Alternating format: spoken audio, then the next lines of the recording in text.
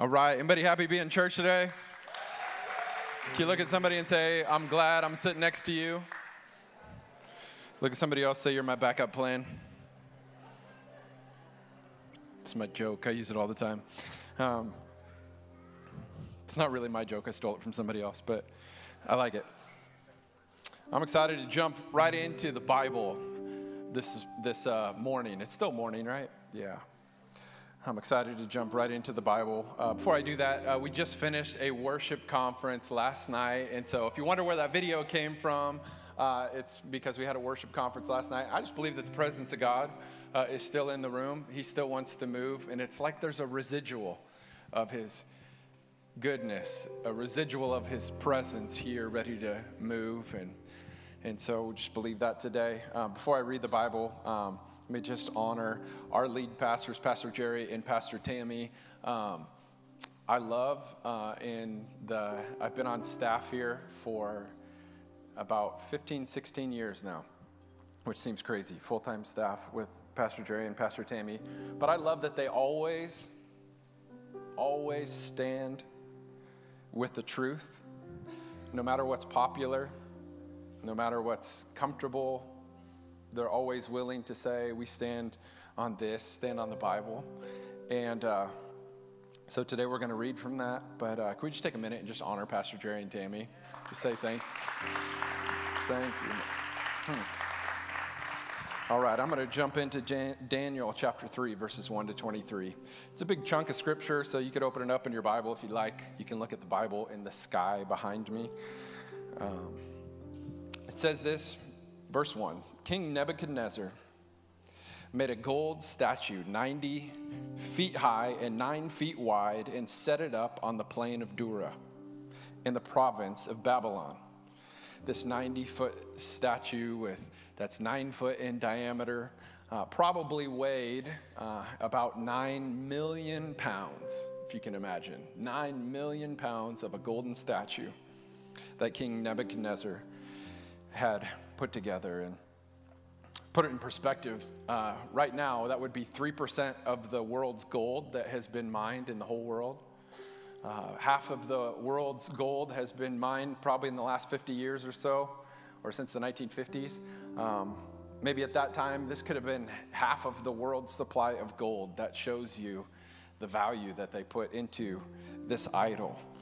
Verse 2, then he sent messages to all the princes, governors, captains, judges, treasurers, counselors, sheriffs, rulers of all the provinces of his empire to come to the dedication of his statue. When they had all arrived and were standing before the monument, a herald shouted, O people of all nations, O people of all languages, this is the king's command. When the band strikes up, you are to fall flat on the ground to worship King Nebuchadnezzar's golden statue. This is the idol that the whole world was called to bow to. We still have idols today, don't we? We still have things that the world would tell us to bow to, don't we? Verse 6, anyone who refuses to obey will immediately be thrown into a flaming furnace. That doesn't sound good, does it? We're faced with a decision. You either bow down to the idols, you bow down to the world, and if you don't do that, then you get thrown into the fiery furnace. Verse 7, so when the band began to play, everyone, whatever his nation, whatever language, whatever religion, fell down to the ground and worshiped the statue. But some officials went to the king and accused some of the Jews of refusing to worship. I believe that today, as we jump into this message on faith, that the testimony of our church today is that some of the city church, some of the Christians of the city church, some of the people that come to city church today, that the testimony of this place would be that we would not bow down to the idols of this world. Verse 9, Your Majesty, they said to him, you made a law that everyone must fall down and worship the gold statue when the band begins to play, and that anyone who refuses will be thrown into a flaming furnace. But there are some Jews out there. Nobody likes a tattletale, right? There are some Jews out there, Shadrach, Meshach, Abednego, whom you have put in charge of the Babylonian affairs, who have defiled you, refusing to serve your gods or to bow down to worship the golden statue that you set up. Then Nebuchadnezzar, in a terrible rage, ordered Shadrach, Meshach, Abednego to be brought in before him. Is it true? He asked them. Is it true? Is it true, he demanded, that you refuse to bow down? You refuse to bow down? You refuse to bow down to my culture? You refuse to bow down to my God? You refuse to bow down to my statue, my idol? Have you ever been persecuted for your faith? You ever been made fun of for your faith? Nebuchadnezzar says to them, I'll give you one more chance. One more chance. When the music plays, you will bow down. If you don't bow down, within an hour, you'll be thrown into the fiery furnace. And what God, he asked them, can deliver you out of my hands then? And this is where the faith language comes in. We're on a series on faith. Pastor Jerry started a series on faith. We're going to be on it all summer. But this is where the faith language that we learned today of Shadrach, Meshach, and Abednego comes into play. When Nebuchadnezzar says, who will save you? What God can save you? They say to him, O Nebuchadnezzar, verse 16, we are not worried about what will happen to us. If we are thrown into the flaming, burning furnace, if we are thrown into the furnace, our God is able to deliver us. And he will deliver us out of your hand, your majesty. One of the greatest faith statements in the entire Bible, verse 18 says, but if he doesn't, even if he doesn't, please understand, sir, that even then we will never, the City Church will never, I will never, under any circumstances, serve your gods or worship the golden statue that you have erected.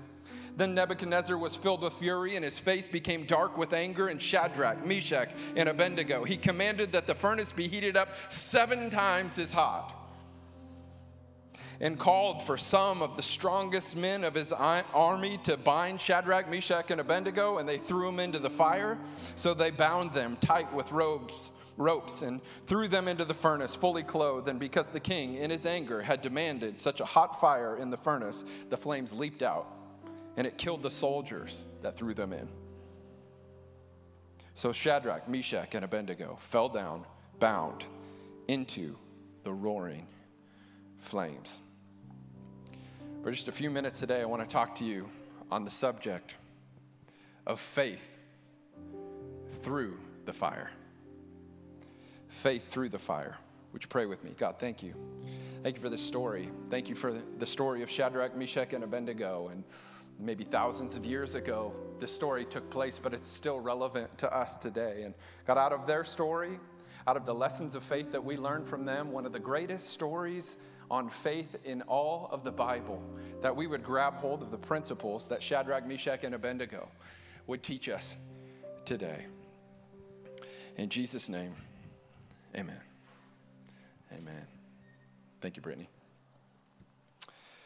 When I became a Christian 20 years ago, everything changed. Anybody experienced that? Anybody experienced when you give your life to Jesus and how everything changes? Most of it was great. I mean, for sure, eternity was great. I walked into that moment of, it was a worship conference, and I was in the back of the room, and I walked in, and God started talking to me. I walked into the room with a heaviness, with a baggage, with shame, with guilt, with addiction, with a party lifestyle, with so much that was just heavy. And in a moment, I said yes to give my life to Jesus, and he took the weight, he took the heaviness, and he brought this comfort and this peace that was just so real. Everything changed when I gave my life to Jesus. Everything changed. I mean, most of it got way better, but to be honest, some of it got harder. I don't know if you've experienced that, but I felt this peace, I felt this joy, I felt the weight lift, and my faith had really changed me.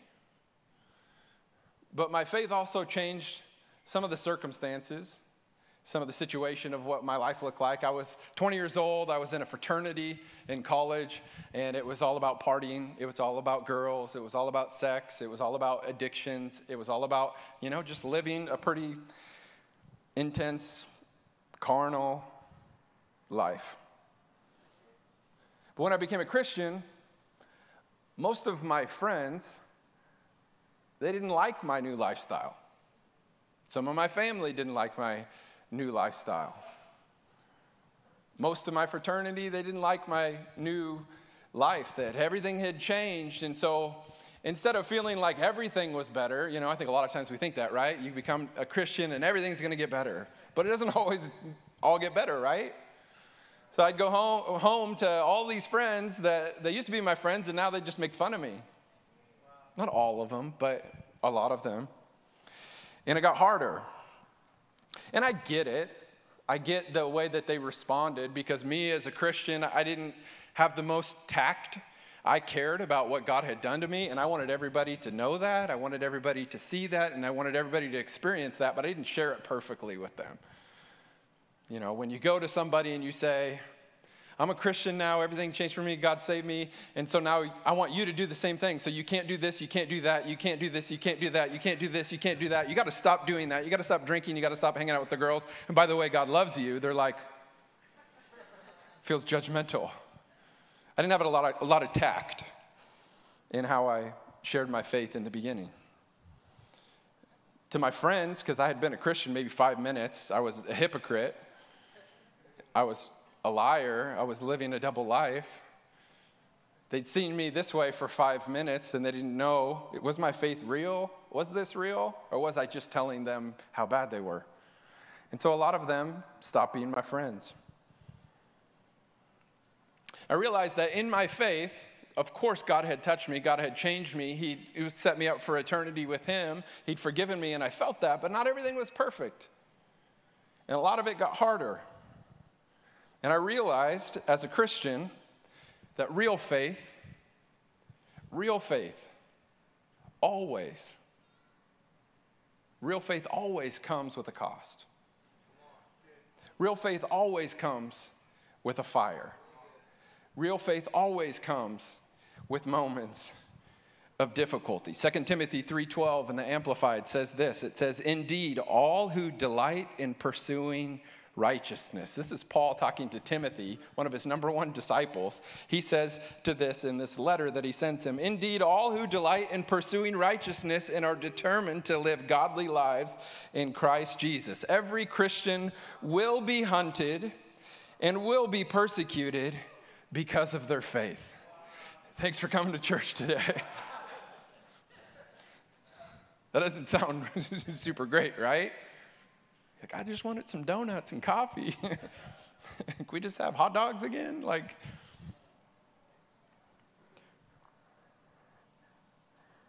Shadrach, Meshach, and Abednego, Nebuchadnezzar, he saw their faith and he said, because you won't bow down, because you won't worship the idols that I put up, I'm not just going to throw you in the fire, but he says, I'm going to turn it up 7 times as hot. Have you ever felt the weight, the difficulty when you become a Christian, that maybe everything doesn't always get better? The kind of faith that God wants us to have, though, the kind of faith that Shadrach, Meshach, and Abednego, if they walked into the room and they said, this is the kind of faith I want you to have, the kind of faith they want you to have is faith that gets you through the fire. Because the reality of life is that life will take you to the fire, won't it? Sometimes when you believe and you have faith and you stand up for what you believe in, the people maybe that are the closest to you will throw you in the fire. Persecution comes, difficulty comes.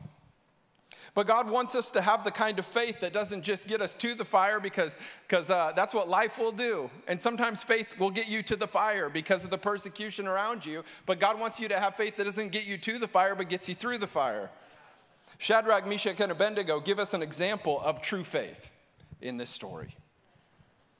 Now, to set the context, Babylon, the city that they're in, the culture that they're in, they had been in this culture for 70 years. And the Babylonians had taken the Israelites captive. They had torn down Jerusalem, torn down the temple, and had taken captive the Israelites.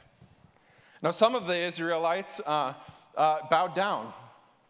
Some of the Israelites adapted to the culture. And some of the Israelites didn't. Shadrach, Meshach, and Abednego were a couple of the Israelites that wouldn't. But what the Babylonians did is they said, what we're going to do is we're going to take the next generation. We're going to take the children of the next generation. Shadrach, Meshach, and Abednego were not in their 40s. They were not in their 50s. They were not old men. They were probably in their teens, maybe junior hires.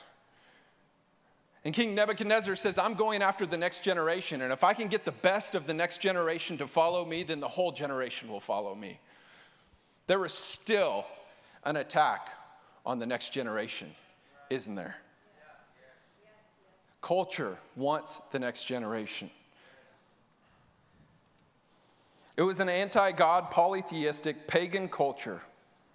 Shadrach, Meshach, and Abednego would not bow down. They had true faith. In their true faith, we find three postures.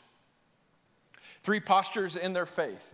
How do we learn from Shadrach, Meshach, and Abednego? The three postures of their faith were the first one is that true faith that we learn from Shadrach, Meshach, and Abednego. True faith always stands with God's word.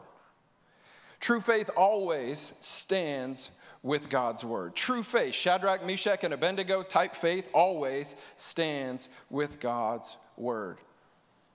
Now this week, sometimes you preach a message, and sometimes the message preaches to you.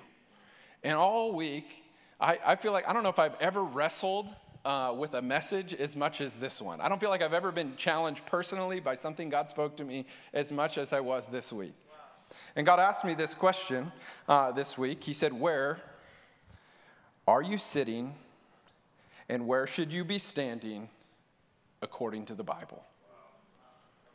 Because there's a lot of areas in my life where, if I'm real honest, I'm okay putting the Bible in the peripheral in order to appease the culture, to make sure I don't offend anybody, make sure that, maybe it's just a little bit easier if I just put this truth, not all the way off, but just in the peripheral. True faith in God's word means that you always stand on his word.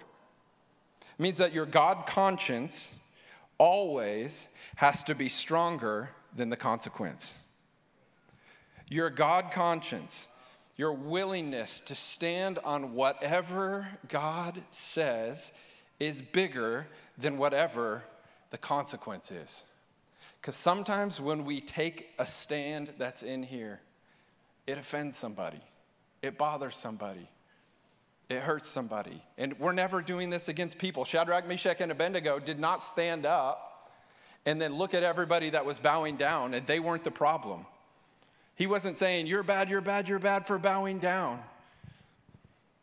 They weren't standing against them. What they were standing on is they were standing for the truth. And the truth that they lived by were the 10 Commandments. The first one says that you will put no other God before me. No other God before the God of heaven. And that's what they live by. Faith stands for something. It stands on something. It stands on the word. And if you don't stand for this, then you'll fall for anything. 1 Corinthians 16:13-14 says this, be on guard. Be on guard, Christians. Be on guard, City Church. Be on guard, Shadrach, Meshach, and Abednego. Be on guard. Stand firm in your faith. Be courageous. Be strong. Do everything with love. In the Message, it says, keep your eyes open. Hold tight to your convictions. Give it all you've got. Be resolute and love without stopping. We stand on the truth and we love others in the journey.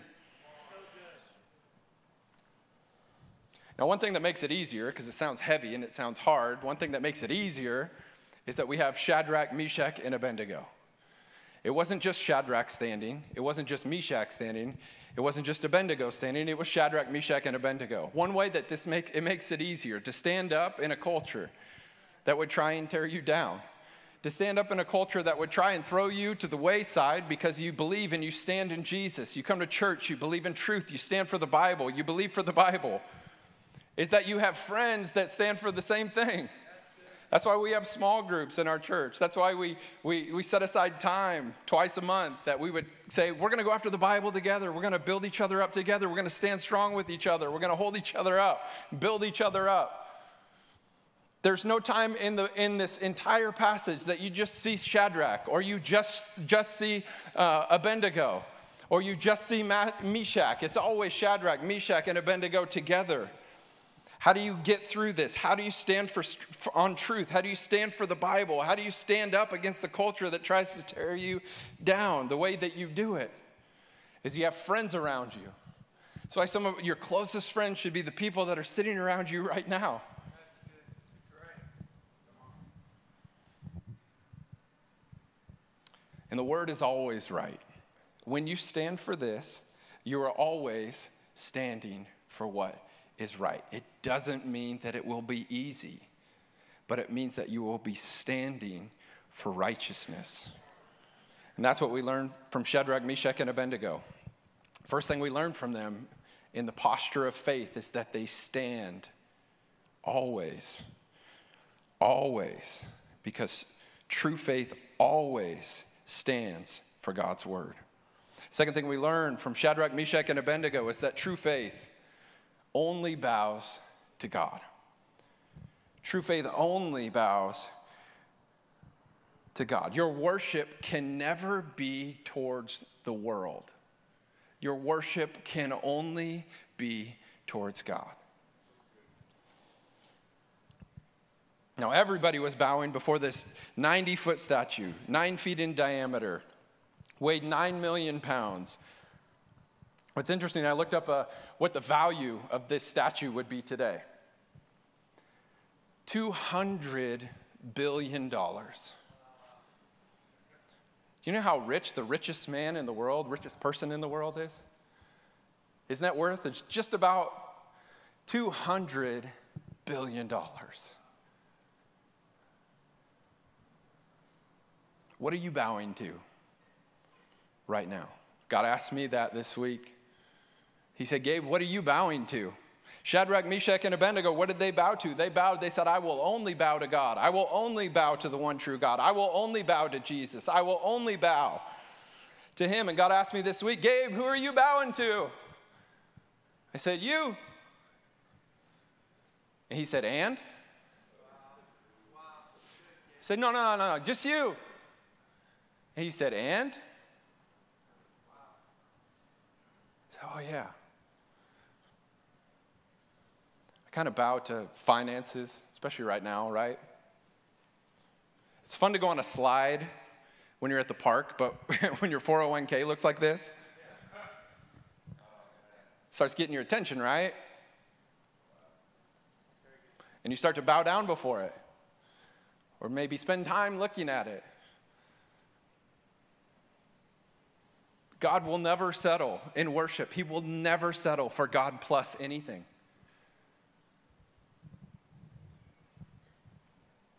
What are we bowing to right now? Exodus 20 and verses 3-5 says that you shall have no other gods before me.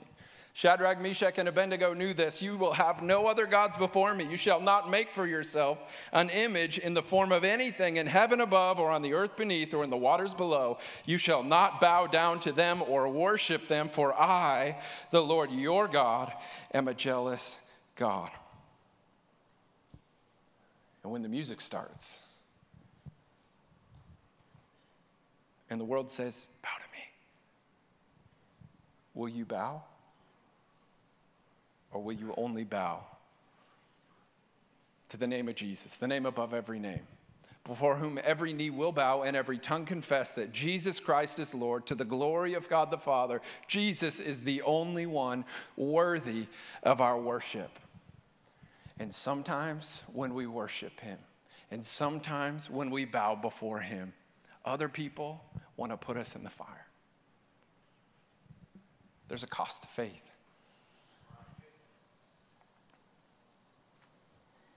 Third posture that we learn from Shadrach, Meshach, and Abednego is that true faith always stands for God's word. True faith only bows to God. And the third one is that true faith walks with Jesus in the fire. True faith walks with Jesus in the fire. True faith means that when you're in the difficulty, that you stick with Jesus. The world will get you to the fire, but God will get you through the fire. And that doesn't mean that everything, because we want it to, right? And I wanted it to, and I thought that it would when I first became a Christian, that when I become a Christian, everything gets better. And everything works out, but it doesn't, does it? You know, I just want my life to be better right now. I just want my prayer answered right now. I want my marriage better right now.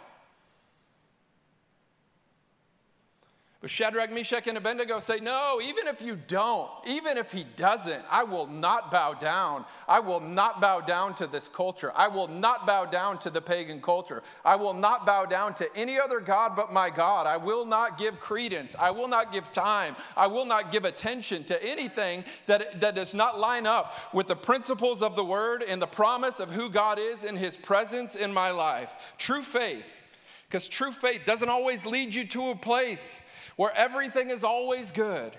It doesn't lead you to a place where no one will ever get sick. It doesn't lead you to a place where we all live forever on earth. That's not true faith. True faith leads you to a God who is always good, where sickness never has the final say, and where we all live forever in heaven with him.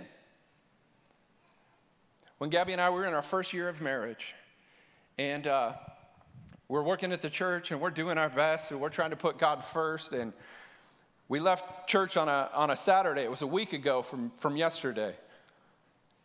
And we're walking out into the parking lot. We get a phone call. And the phone call says that Gabby's older brother, who was more like a dad in a way, was like 12, 13 years older than her. We get a call, and it says that he got in a trucking accident. And he died. Wow, that hits you. He hits a truck ramp, and the truck goes into flames, and he dies in the accident. And you think, where's God in that? Gabby had prayed for years that her brother would never specifically, he would not die in a trucking accident, and that's how he passes away. And you think, where's God in that? Why didn't my faith work?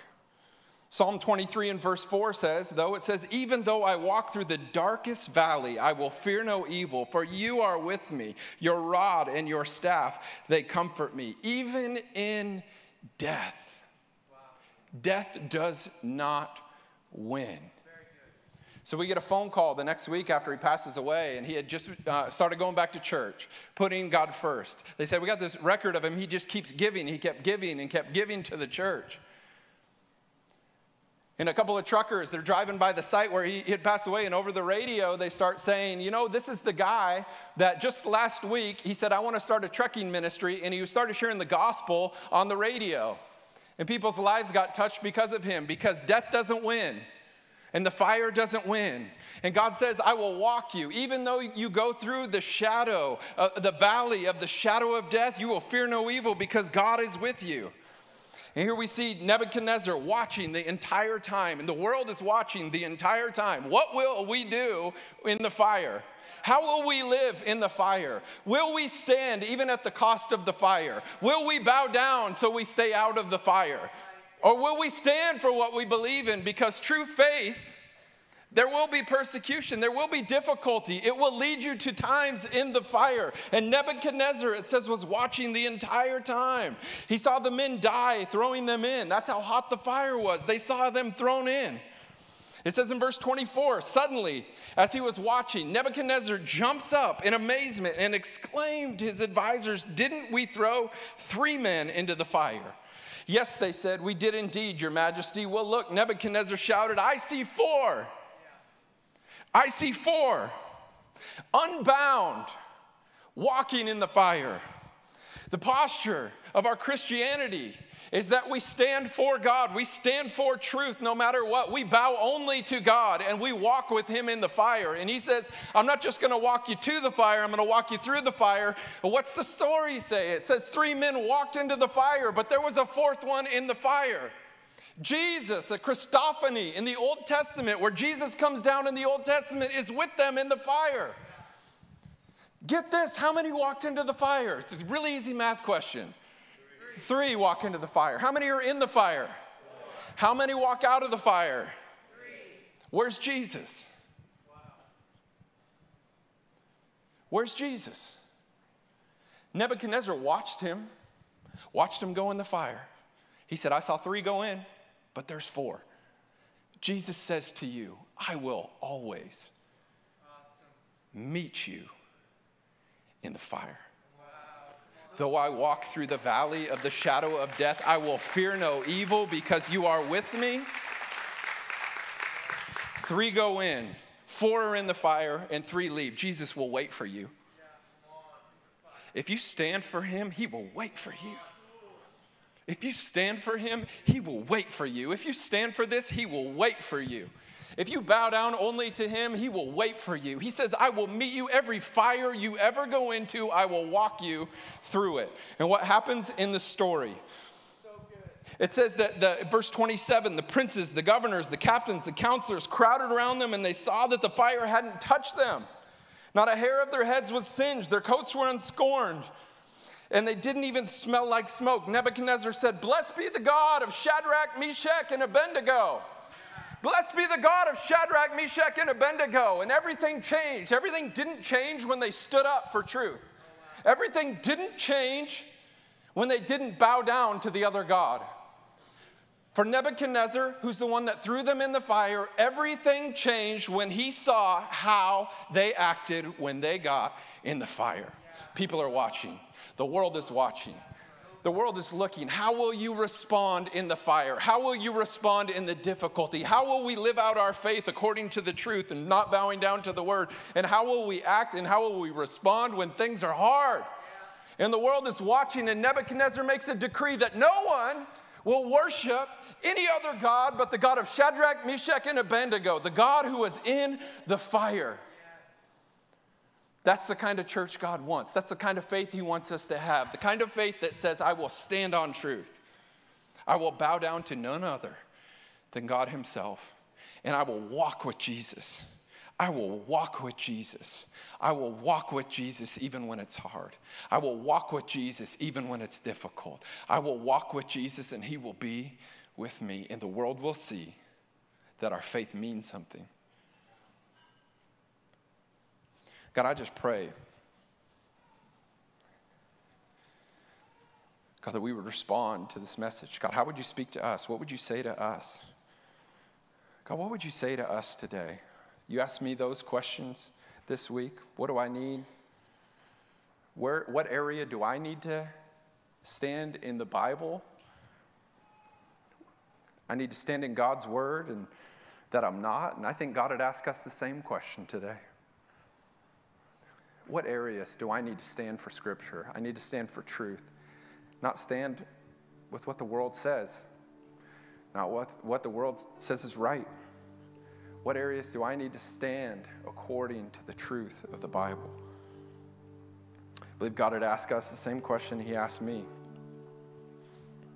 What am I bowing to that isn't Jesus? What areas of my life am I bowing to? It's not God. This is not condemnation. This isn't meant to make us feel heavy or bad. It's meant to bring freedom.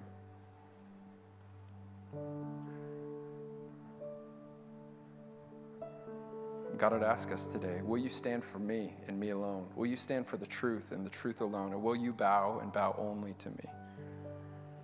So that when we walk out of this room, we walk out in faith, willing to live our faith no matter what the cost, so that the world will see that even when we go through the difficulty, even when it's hard, even when I will worship because he's worthy of my worship. I will put him first because he's worthy of it, because he's good.